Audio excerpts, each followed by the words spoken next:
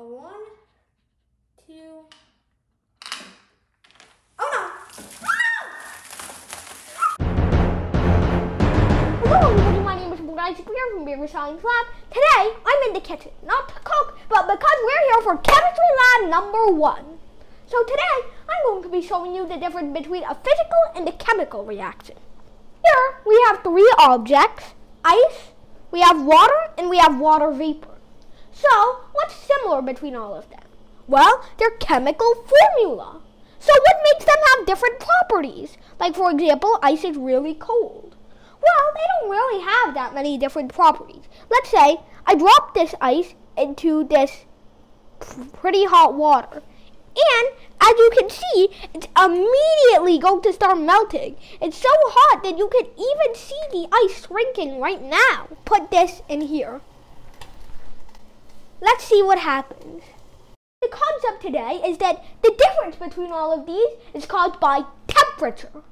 You have ice in its solid form, but when you melt it and put it in high temperatures like this water, you get, of course, water.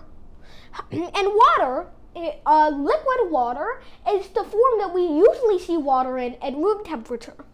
But sometimes, especially when you're cooking, you're going to see water vapor, which is water in its gas form. And water in its gas form is caused when water goes over 100 degrees Celsius. So, because Celsius is easier to use, I'm not going to use Fahrenheit. So, that means that the difference between all of these is caused by temperature. So, when this ice melts, that's a physical reaction. Phase change, which is what occurs when I melt this ice, especially in my hands, and it's turning to water all over my hands. What happens when I boil water and it turns into gas, that is called a physical change. That is phase change. Now get ready to get the salt and get the water, because now we're also going to talk about another kind of physical change. Alright, so now let's get to dissolution. This salt will dissolve in water as soon as I put this tablespoon in. So, are you ready? 3, 2, 1. Now, if I mix it up, you can see, even if I pour it everywhere, there seems to be no way to reverse. The salt has dissolved in the water. But is this permanent? No, it isn't. Why? Well, distillation is a process where essentially you heat up the water and it evaporates, but the salt is caught. So you have the water and then you have the salt, and they are two separate again. So, even though these two seem inseparable, it can be reversed by distillation, even though distillation might be pretty expensive. So, all physical reactions can be reversed. But is that the same with a chemical reaction? Well, let's find out. But first, here's a summary. A physical reaction, for example, a temperature change, means that when I drop something in this water, for example, because of the salt, I can't see anything in it anymore, but there's our piece of ice. When I drop this piece of ice in the water, that means that it's in a higher temperature, so it's going to melt. However, does this change the arrangement of the molecules inside this piece of ice? No.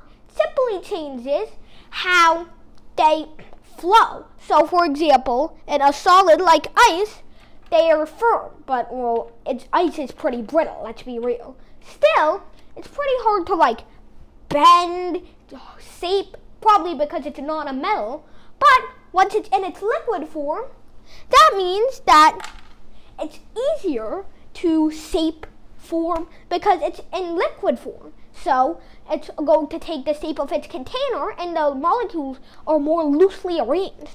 And in gas form, there's still a little bit of water vapor coming out of there. In gas form, the water is going to boil and become evaporated. So it's going to go into its gas form where all the molecules are just loosely flying around with no sort of container. So that means that even though they look like they have different properties on the surface, they all have the chemical formula H2O. No bonds are broken or formed in the molecules of H2O. However, let's get to something that is a chemical reaction. Oh yeah, and also bonds are not broken when salt dissolves into water. Now let's get to the chemical reactions. So first, let's talk about the 5 types of chemical reactions before we get to this suspicious setup on the table. So the first type we'll cover is synthesis. Synthesis is when 2 molecules come together and form new molecules that are often one bigger molecule. So it can be more than 2 reactants, or it can be 2. It has to be more than 1 reactant. But there are also reactions where there is only 1 reactant that breaks down into several products. That is called decomposition. So now, what about combustion, you might ask? Well, combustion is a type of chemical reaction. It's when reactants containing carbon, hydrogen, and oxygen rearrange to form carbon dioxide and monohydrogen dioxide, or dihydrogen monoxide, DHMO. Very dangerous, very dangerous. They will combine to form these 2 compounds after they react. And it's also combustive, of course. Then the single replacement, essentially, let's say we have A plus BC. BC is a compound with B and C elements. So A has more reactivity than B. You can find that out using table J in the chemistry reference table. And it becomes B plus AC. So that can happen oftentimes when something is just begging for a valence electron and another element attached doesn't have as much electronegativity, so it comes out with not as much reactivity. Let's figure out what double replacement is. Well, essentially, let's say you have AB and CD.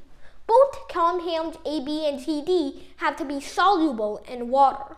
And you can find that out using table F. So they will combine. Usually, they will rearrange to form AC plus BD. However, this only happens if or both of the new compounds that will be formed, AC or BD or both, is insoluble in water. If they are both soluble in water after the reaction, then no reaction will actually come to occur. So, now that we've talked about all 5, let's get to the experiment. So here we have an infamous setup, Coke and Mentos. Now, don't be super scared because this is not a setup for a nuclear bomb. However, it is still on my study desk, so